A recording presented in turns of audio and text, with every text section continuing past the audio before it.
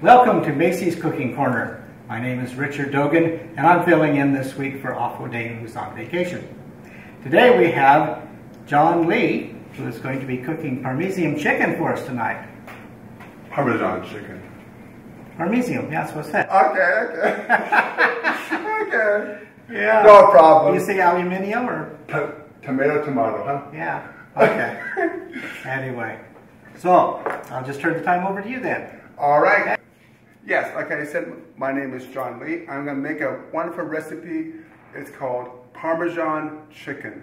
And it's an old family recipe that I created years ago. First ingredient is chopped garlic. And one thing that is my favorite is garlic. I like everything with garlic. So, you put that in one bowl, the chopped garlic. And of course, as with any good cook, you have olive oil. So you take about 3 tablespoons of olive oil. You put it in this bowl right here. And it's going to be the dipping for the chicken. Now we mix this up. You put it aside. Then we have the dry ingredients. The dry ingredients include several more things. It includes about 2 cups of breadcrumbs. You put that in a large bowl.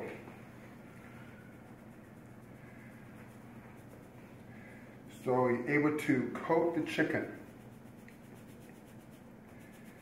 And the olive oil makes it so it'll stick. So we have breadcrumbs, about 1 to 2 cups. Then we have Parmesan cheese. And that we have probably about, it actually calls for 2/3 cups, but I forgot, so we'll use about a half and a little bit more. Just enough to season it. So, like with any baking, it doesn't have to be perfect. It's more or less to taste. Then we have ground pepper, which is also to taste. And with this, we probably use about 1 to 2 teaspoons. Put that with there and there. And then next, we have basil. And that is for flavor. So a lot of these things don't have to be exact. You kind of do it to taste. But it's usually between 1 to 2 teaspoons. Me, it's kind of hard for me to create a recipe because I just do things by flavor and touch and appearance.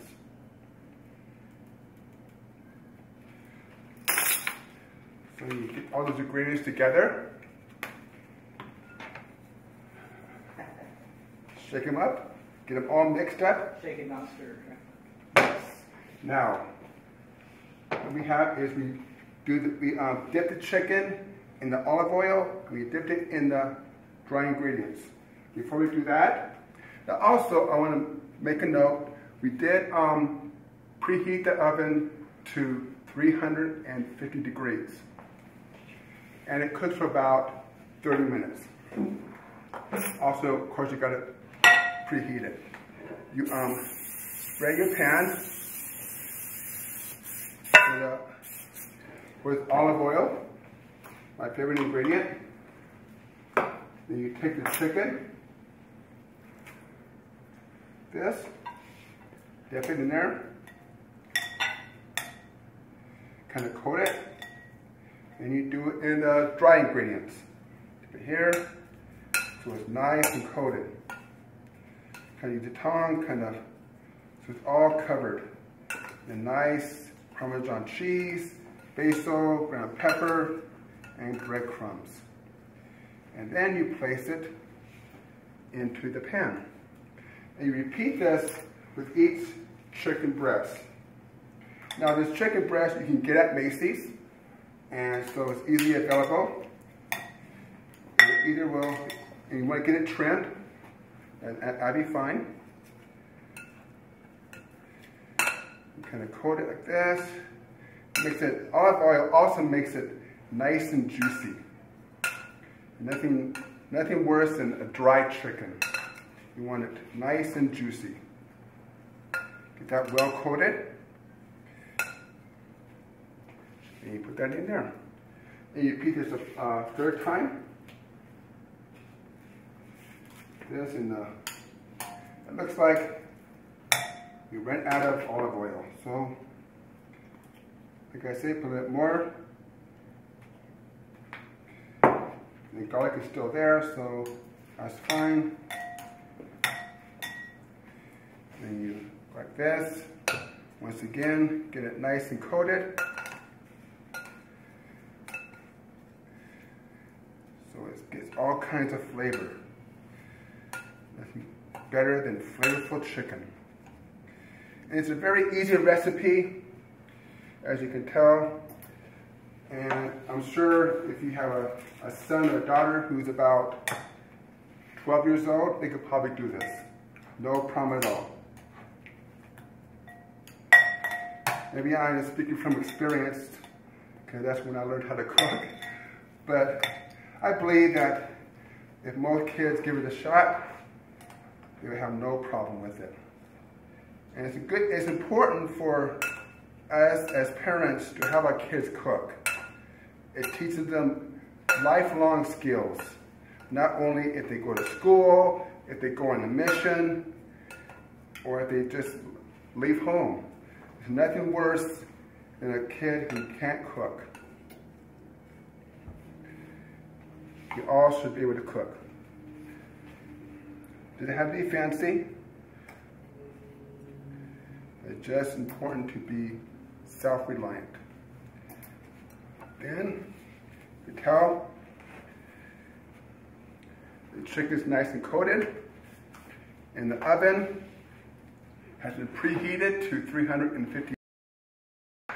And welcome back to Macy's Cooking Corner. I'm now here with Connor Lee, John Lee's son, who is going to be making us a cream pie? Yes. Okay. Chocolate mint pie. Chocolate mint pie. Yeah. Okay.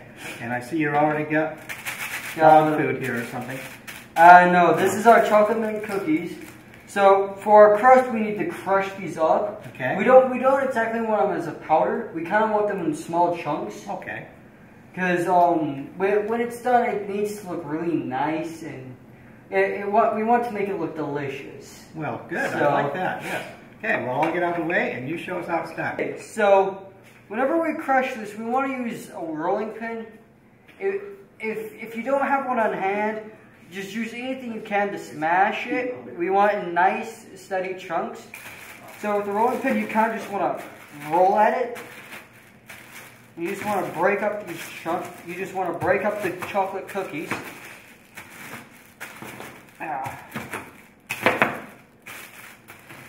Now this does take time, so you need a lot of patience for it.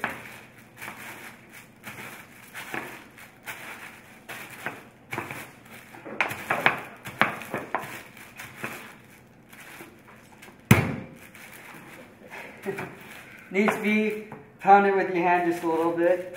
It helps at times.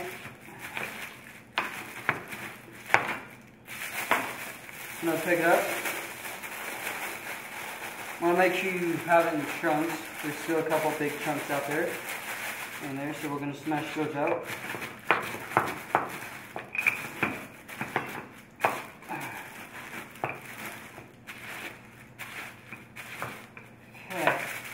Here's our cookies.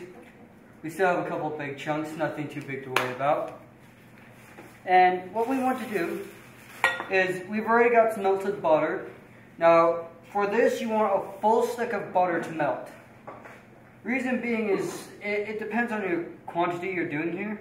So we just melted down the full stick. I'm just going to take it, pour it in here like this. And we're just going to take our little bowl and put it off the side here. We're going to take our fork, and we're just going to mix this around. Now it will get a little bit messy, so don't worry, you can clean it up. And what we want to do is we want to get it all nice and moist. Now what the butter does is it kind of acts as a glue. What it will do is it'll act as it'll hold it together.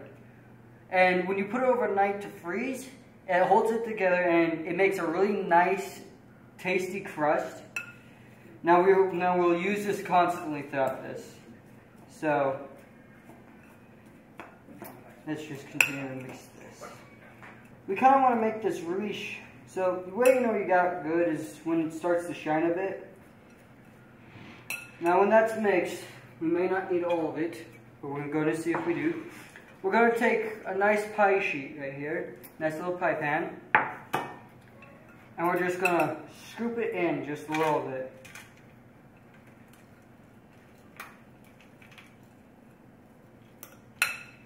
Like that. We're going to set this off to the side for a second.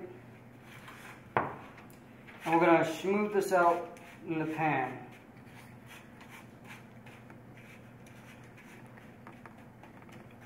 Now it's going to be really loose at first. That's okay, because when it dries it's going to get nice and hard. It's going to act as a really good back. So we're going to need a little more, because we want it up on the sides too. Try to get as little open space as you can, because when we're making this, we're going to put some chocolate whipped cream in there. So we're going to want very little space. So we're going to just get it up on the sides here, if we can, while trying to maintain a flat base. Get a little more in here. Now there are some dry areas, I'm trying to avoid those for the moment.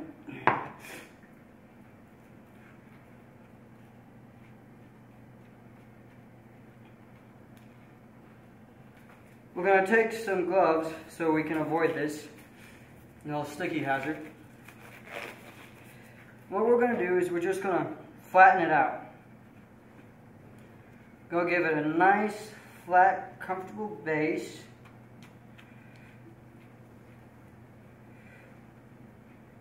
And what it should look like is it should look like this. So you get a really nice, smooth base as possible. Won't be perfect, so don't worry. And we're going to take our base and we're going to put it in the fridge to freeze overnight. We are now going to make our chocolate whipped cream. So what we're going to do is we're going to take our mixing bowl here. Nice little clean mixing bowl. And what we're going to do is we are going to take 2 cups. We're going to take a cup and we are going to fill it up. Now we can get our base whipped cream from Macy's, any store you wish, preferably a quart. So when you're putting this in, you want 2 cups.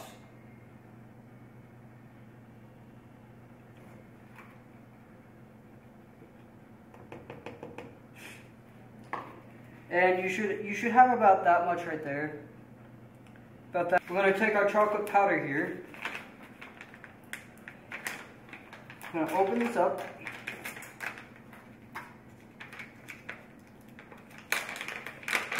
Real quick, we're also going to rinse out our 1 cup. We're going to take our powder.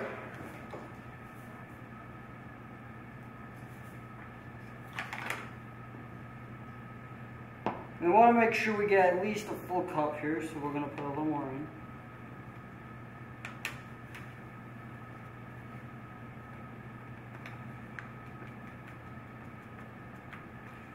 Close enough. And we're just going to pour in our whipped cream.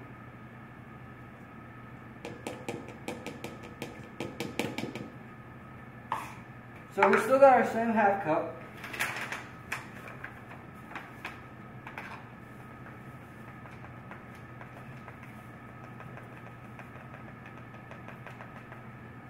It's a little messy, that's why I'm doing it over the bowl.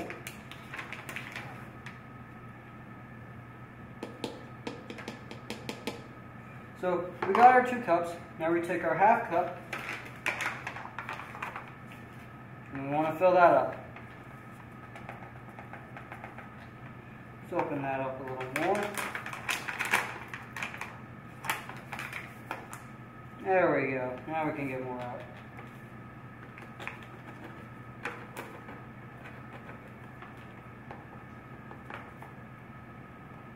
So we got our half cup in there, and then we're going to put it on our mixer. We're going to also grab our teaspoon. We also want to put some mint. The reason why we want the mint is it's part of the ingredients here. We want it to look really nice, and we want it to taste good. So we're going to just pour that in. Now we want 3 teaspoons, 4 teaspoons I mean. I'm losing my head here. 3, 4. This is our gelatin. What it's going to do is when we mix it in, it's going to give us a little texture. This is going to go right on top of our bake. It's going to go right on top of our crust. And we're going to put our whipped cream on top of this. So it's basically like a whipped cream type recipe here. So we're just going to pour this in. The reason why we want our crust to be refrigerated is when we have that nice solid base, with the gelatin we're also going to freeze that too. Preferably overnight. Reason being is when it's overnight we can get more space for that gelatin and it gets that really smooth texture. So now we are going to mix this. And preferably you want about 8. Right now we're just going to do 6.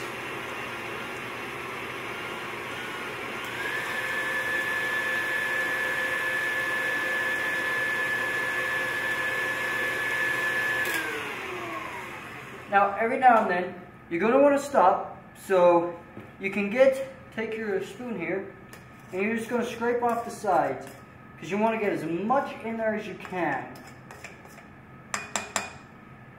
Now I know it's an early stage for that, but you still want it to look nice.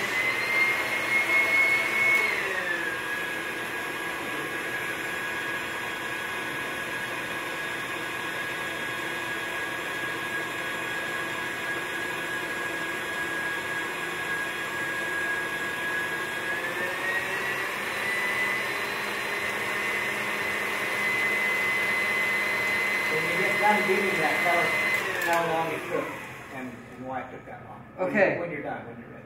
Awesome. Don't forget the sugar. A tiny bit of sugar. Yeah. So sugar we are going to put.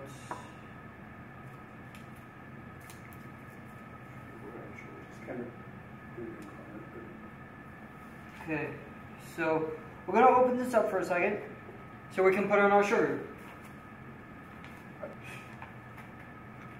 So we're just going to fill this up nicely.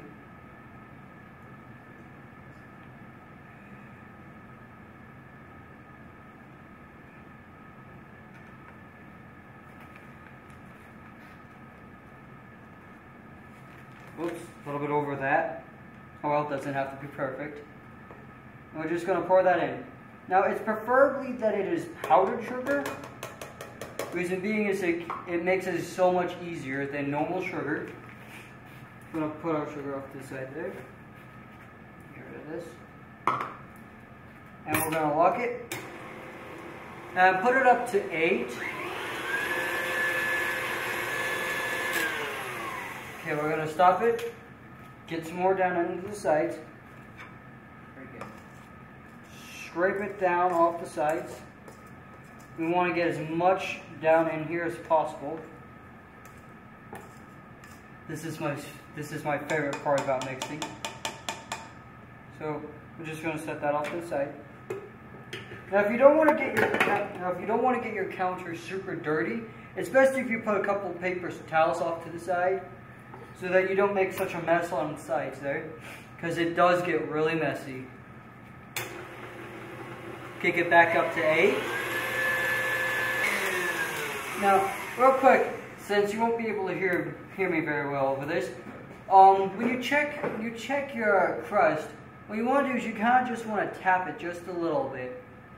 And what you want to feel for is if it's really moist or if it's a little loose, then you just want to leave it alone. Now, right now it's fine, but we're going to leave it in the fridge for right now so we can keep it cool. Now, also when you're making this, you don't want to cook it. You don't want to put it in the oven or anything like that, because that can destroy your base. So let's continue here. Okay, so it's not exactly perfect, but that's okay.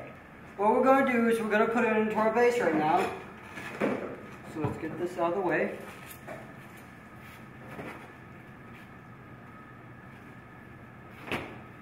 Now, you remember before, whenever we looked at it, it was really glossy looking. This is what you want it to look like, so the audience in here can see. You want it to look like that. So now we're going to open this up.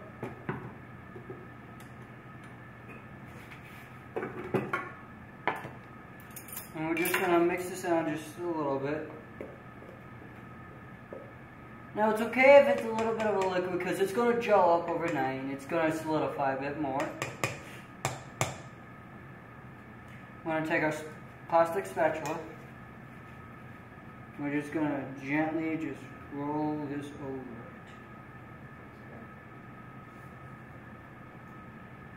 Okay, we're going to stop that for a second. And we're just going to smooth it over. Now that we have our new clean bowl, what we're going to do is now we're going to start our topping. Now, we're going to use the rest of our whipped cream right here. And you can just go ahead and pour that in, because we already know it's going to be 2 cups.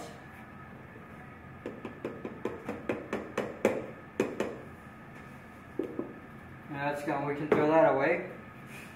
And then we need 3 tablespoons. Oh wait, no, I missed. Yeah, 3 tablespoons of vanilla. Now, the best type of vanilla for this is just your average vanilla extract. You can also get this at Macy's. So we're just gonna pour that in. 1, 2, and 3.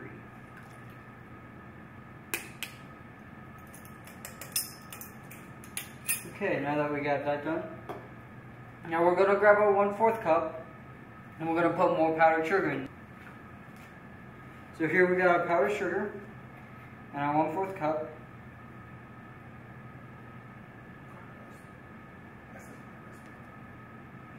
Okay, so now we got our 1/4 cup of powdered sugar. Now, also if you don't have powdered sugar, you can just use conventional sugar too. It works as well.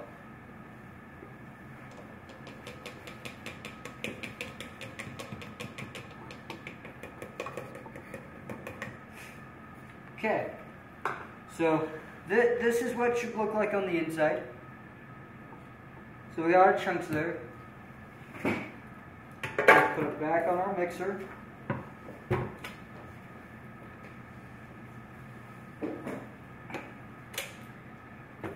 We're going to put our mixer head right here back on. Yep, there goes one of my gloves.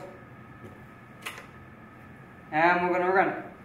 Probably start off at 6 so you don't make a massive mess and lose a lot of your whipped cream. So just set it right there at 6 and just let it run for a little bit.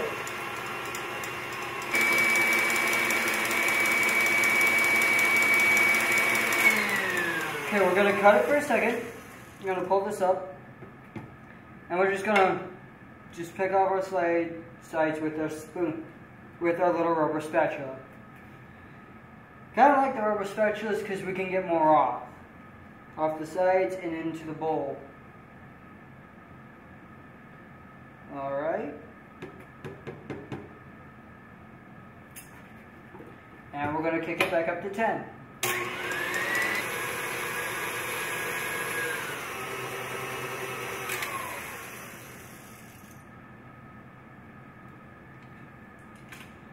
Okay, so we're going to let this sit for just a second. Let it get some air.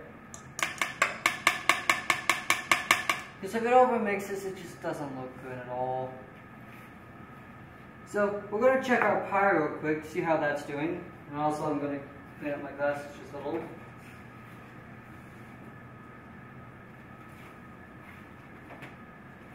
So at this stage while we're mixing, this is what our pie looks like.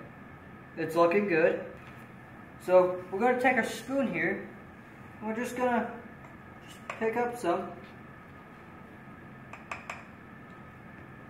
And we're just going to put it on there.